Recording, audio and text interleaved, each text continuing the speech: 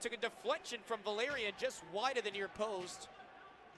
Jagger Williamson will recover a long carom back in neutral ice, and it's dumped in by Huff. Big check back in behind the Roanoke net. We'll see who's whistled. It was Alvo and Roudebush that caught Williamson, and I think we're going to get a Roanoke penalty for interference. And I don't think Roudebush will be that bothered. We're going to get a goalie fight. Holy smokes! Trevor Babin wants after Roudebush. Mitts are gone. Helmet's gone. Roudebush wants to go southpaw. A second fight developing with Valerian and Matthews, but we're all locked in at center ice with Roudebush and Babin.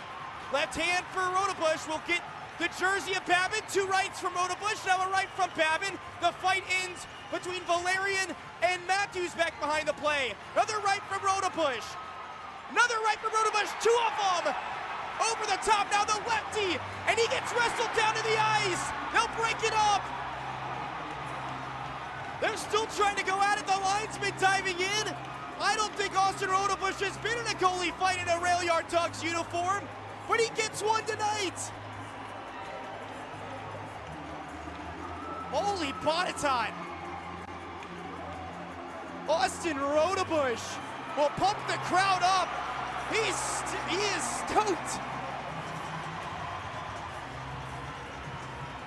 Onto the ice to make